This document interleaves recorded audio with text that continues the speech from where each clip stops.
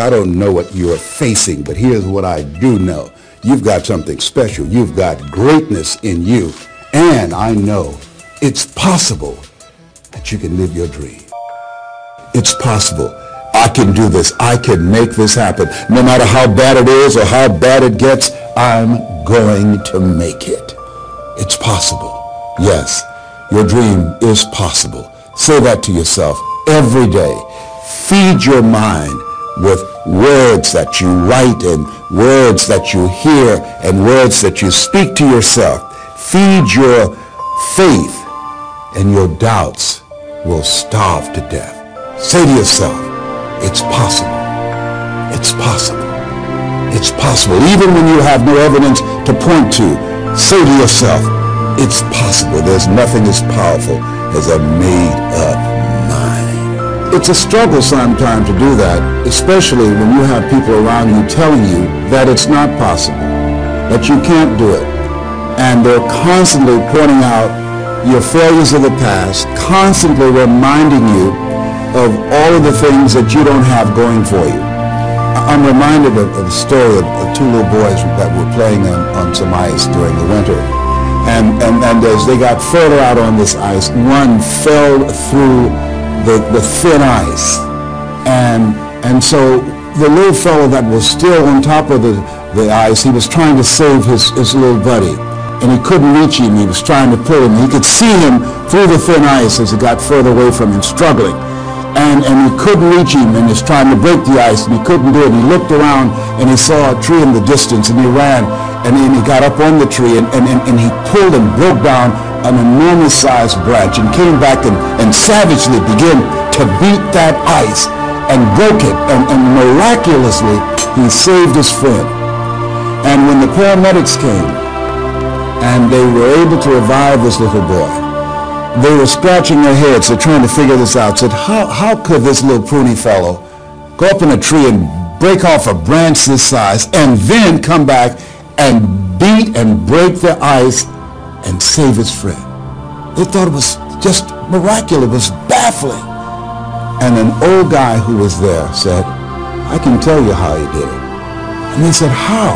How did he do it? And he said, there was no one here to tell him that he couldn't do it. Whoa. What could you do? What could I do? What could all of us do if we did not have the naysayers in our lives? That we believe naively like that little boy that it was possible. What would you do if failure was not on the table? Most people are not accumulating wealth. Most people are living in poverty. Most people are living far below their potential. Not because they don't have the capacity, not because they have not been given authority and dominion over everything on the face of the earth. But most people are living like they're living because of the fact that they don't believe they can have any more than what they now have. In the book called Miseducation of the Negro, Dr. Carter G. Woodson said, if you can determine what a man shall think, you'll never have to concern yourself with what he will do. If you can make a man feel inferior, you never have to compel him to seek an inferior status, for he will seek it himself. And if you can make a man feel justly an outcast, you never have to order him to go to the back door. He'll go without being told. And if there's no door, his very nature will demand one. That's why Scripture reminds us, be ye not conformed to this world, but be ye transformed by the renewing of your mind. So every day you have to sell yourself and get out of your mind those old thoughts, that old belief system. Every day you've got to sell yourself on that it's possible. That you got to put a new mind in you. You got to get out of your mind. You got to begin to restructure your thinking. Every day, you've got to begin to recondition your mind. See, many of us go through life making choices, thinking it's our choices, and it's not. What do you mean by that? I'm reminded of the great anthropologist Margaret Mead. She was in a restaurant in Europe, and a waiter saw her and said, "Oh, how are you? I'm so glad to see you." He said, "There are several other Americans here tonight." And she said, "Is that right?" He said, "Yes." She said, "When you serve them dessert, let me know, and I'll tell you exactly how many are here." He said, "That's not possible." She said, "Let me know after you serve dessert." When he served dessert, He came back and he told her. She got up, she walked around, and she looked, and she observed, and she said, "You have exactly 65 Americans here." He checked the guest list, and he was amazed. He said, "How did you know that?" She said, "Because in Europe, when you eat a slice of pie or cake, you eat it from the back toward the tip. In America, when we eat a slice of pie or cake, we eat it from the tip toward the back." How many of you, when you eat a slice of pie or cake, you eat it from the tip toward the back? Raise your hands, please. Good. Now, what else is in your mind? What else are you doing unconsciously that you don't even know? I'm going to say something and I want you to answer it after it. I want you to end it for me. Winston tastes good like what? How many of you don't even smoke Winston but know it? Raise your hands, please. Now, that commercial been off the air for 30 years. 30 years. See, let me share something with you. The easiest thing I've ever done was to earn $1 million. The most difficult thing I've ever done was to believe it could happen to me. That was the most difficult part. To believe that given my circumstances, if my birth parents came down this aisle right now, I would not know either one if my daddy came up here or my mother came up here. Given the fact that I was born in an abandoned building on a floor, being labeled educable, mentally retarded, not having any college training, I used to feel all my life that people who had college degrees were more intelligent than me. I remember going to see the late Dr. Norman Vincent Peale, the author of the book, The Power of Positive Thinking, and I used to look at him up on stage and I said, I could do that. I would love to talk to people. I love to talk to people. And I said, I could do that. But then when I started going back to my car, my mental conditioning activated itself, and it said, Les Brown, you can't do that. You don't have a college education. Les Brown, you can't do that. You don't have the training. You've never worked for a major corporation. You can't do that. What makes you think you can earn $5, $10, $15, $20,000 in an hour? You don't earn that now working for 2 or 3 months. What makes you think that you can speak for AT&T, Procter & Gamble, McDonald's Corporation, General Electric? These are clients I have now. You've never even worked for them. How many of you ever thought about something you wanted to do and you talk yourself out of it? Raise your hand if you know what I'm talking about. That inner conversation is what's going to haunt you after staying here and saying, I can do all things through Christ who strengthens me. After saying that again and again, we are more than conquerors. That inner conversation will cause you, when you leave here, to go back leading a life of mediocrity, leading a life of unproductivity, leading a life of poverty. So I'm going to share with you how to break out of that.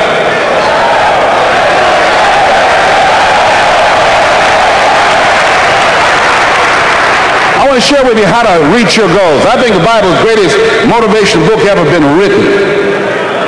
Now I want you to repeat after me, please. We got to recondition our minds first. Let us say together, good things are supposed to happen to me. Yeah, write that down. I want you to say that to yourself every day. See, we live in a world where we believe that bad things are supposed to happen to us. I remember at a point in my life, Bishop, when things are going good for me, and I said, this is too good to be true. Something is bound to happen. Guess what? It did. Thou shalt decree a thing, it shall be established unto you, and shall accomplish that whereunto it has been sent. Watch your words. Watch what you say about yourself, about your affairs. Be conscious of that on a daily basis. Why? Because your words are powerful. In the beginning was the Word. Life and death is in the tongue. Watch what you say. Never say I'm broke. Say I'm overcoming a cash flow problem.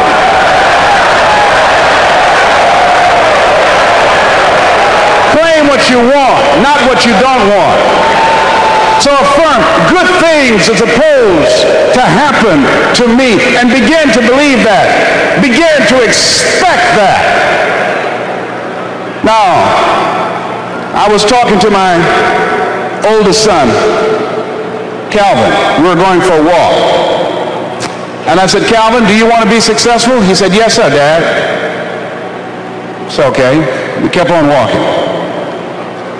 Then I stopped and I looked him in the eyes. It's my namesake, my junior. I said, Calvin, we're looking at each other eye to eye now. Do you expect to be successful?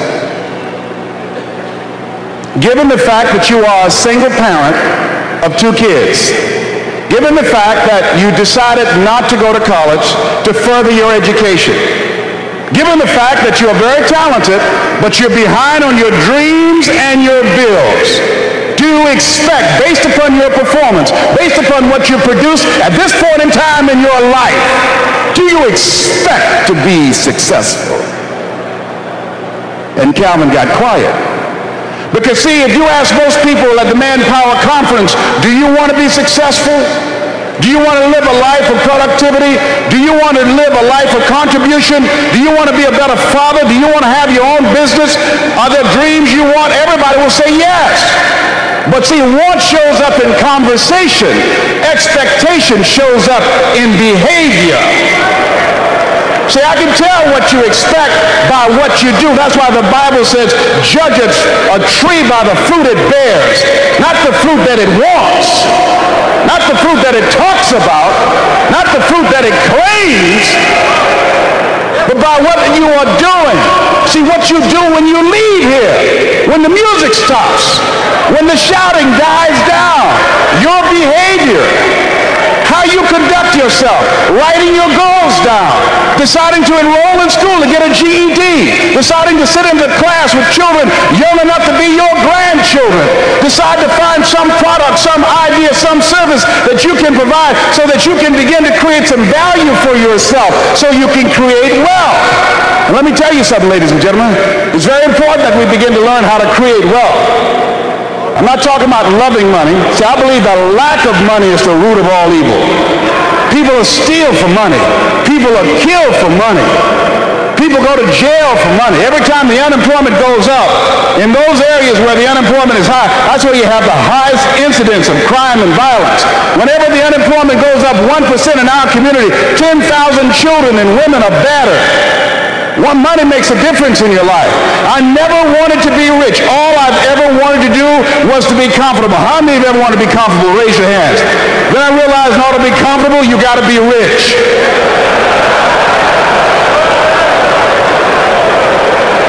An old friend of mine, Zig Ziglar, said, people say money won't make you happy, but everybody want to find out for themselves. Rita Davenport said money ain't important, but it's right up there with oxygen. And let me tell you something, fellas, even if you're as humble as I am, if you got some money, women will find something cute on you.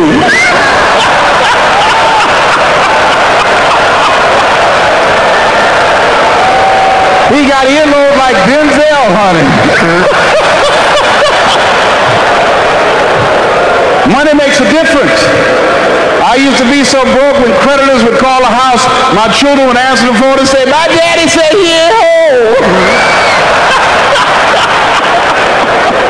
I was so broke at one time in my life, I walked by a bank and tripped the alarm.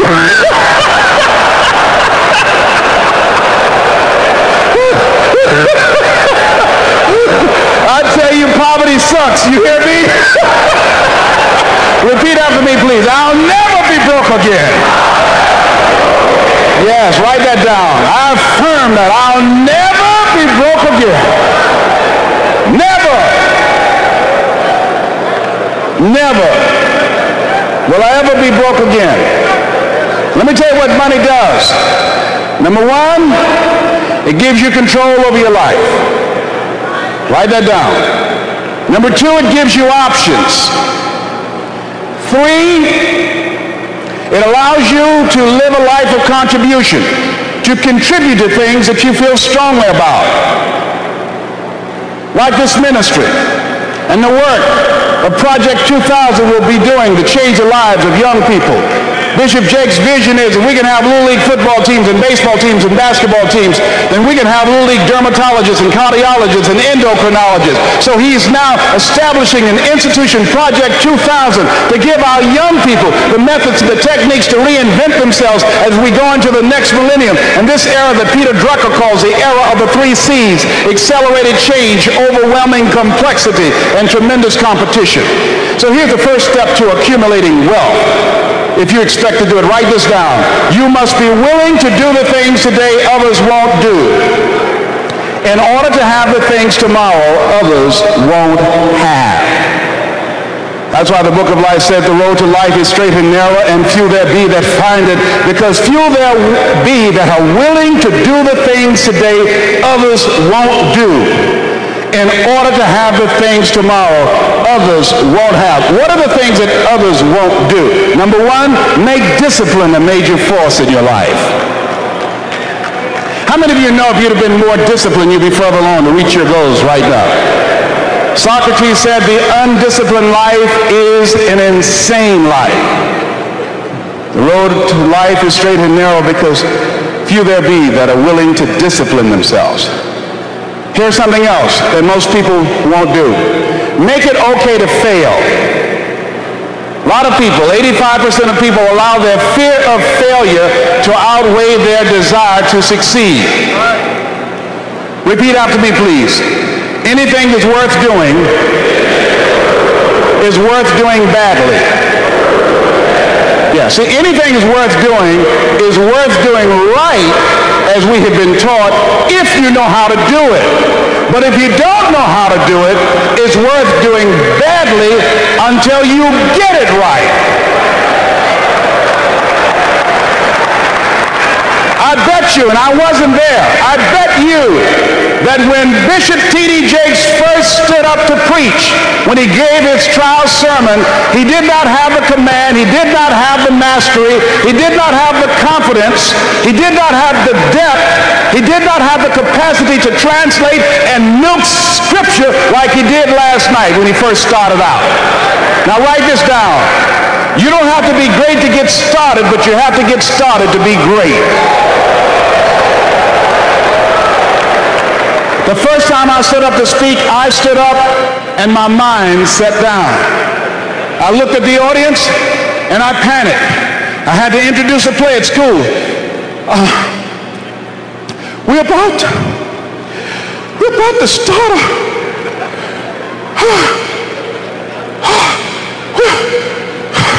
ran up, Mr. Washington. Mr. Brown, where are you going? Mr. Washington, I can't think, sir. I don't know. Did you rehearse? Yes, sir, I did. Well, what's wrong? Why did you say your lines? I don't know, sir. I got up there and I looked at him and everything left me. Let me do it another day, please, sir. No, go back out there, Mr. Brown. Mr. Washington, I'll mess up, please, sir. Don't send me out there now. I'll mess up. Mr. Brown, if you run now, you will always be running. Anything that's worth doing is worth doing badly until you get it right. Why are you moving like that? I got to go to the bathroom, sir. Mr. Brown, go back out there. Yes, sir.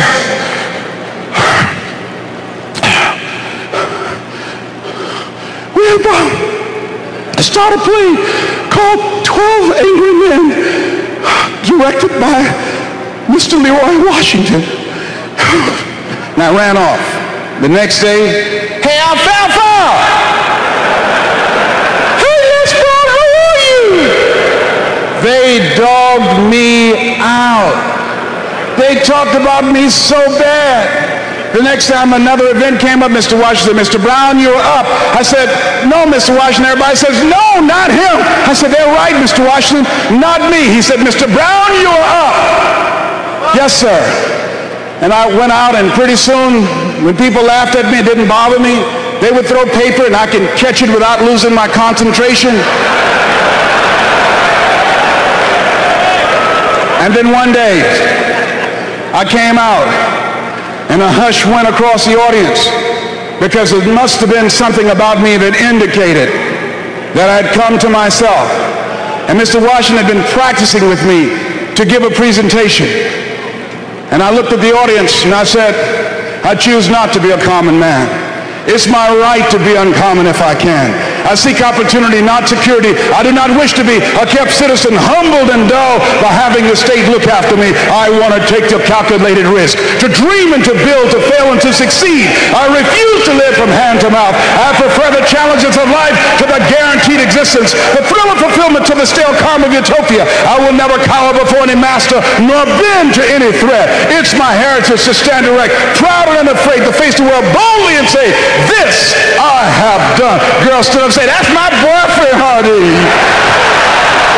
I like me some Les Brown, baby. But I didn't start off like that. You have something special. You have talents and abilities in you that you don't even know. So how do we begin to create wealth? Let me give you some ideas. Number one, write this down, knowledge. What knowledge that you have in this economy, part of what we need, that people are willing to pay you for that. Next is talent. What talent? Dion's talent is playing football. I didn't have that as a talent. My talent is talking. To me, my definition of success is doing what you love to do and find somebody to pay you to do it. So I find people to pay me to talk. I talk. I brought a game to this country called Beard Whist that I invented. And that's how I talk. I shoot pool. I signify. I make you tear up your cards, break your cue stick, because I talk a lot of trash. I'll throw you off. You've never been to Boston, I'll take you there. So I learned how to signify and talk trash, all right? And so I make a living talking trash to AT&T. I make more in 1 hour than 90% of the American public earn working for a whole year doing what I love to do. I've developed my talent. You want to master your talent. Find out what it is that you love to do. I love to talk. Scripture is another key that says to us of what we need to do to begin to develop ourselves. Luke 12:34, where your treasure is, there will your heart be also. So what do you love to do? And then explore ways in which you can earn a living doing that. Cooking, writing, painting, working with numbers, working with people. The other thing is, not only must you have knowledge, talent, some skill, but the other thing that's important, faith to act on whatever your dream is. See, if you don't believe in yourself, how many people you know that have a lot of talent, a lot of abilities, but they don't believe in themselves? Raise your hands. See, that faith is very important. So the faith to act on those dreams, those desires. Here's scripture that I like very much. Proverbs 16th chapter, 3rd verse. Commit thy works unto the Lord, and thy thoughts shall be established. Commit means to carry into action deliberately. Commit means to make it happen no matter what. Commitment is the difference between next time you have bacon and eggs. The chicken was involved. The pig was committed. He had to give it all up. That's going to take a minute to sink in. Not, all right? See, when you make a commitment, I'm going to become wealthy. When you make it important, when you decide I'm going to do it no matter what, life changes for you. See, most people don't keep their commitments to their commitments. That's why they lead lives of poverty, lives of misery, lives of unhappiness. Socrates said the uncommitted life isn't worth living. So part of what you must do, whatever commitment, whatever covenant you make with God while you're here, to go back to be a better father, to go back to make a difference in the community, to go back to change your life, to decide not to ever to use drugs or alcohol again, to decide that you're going to begin to recreate yourself, that you're going to be reborn to a new state of consciousness. Whatever commitment that you make, keep your commitment to your commitment. No matter what. If it's hard, then do it hard. But keep your commitment to your commitment.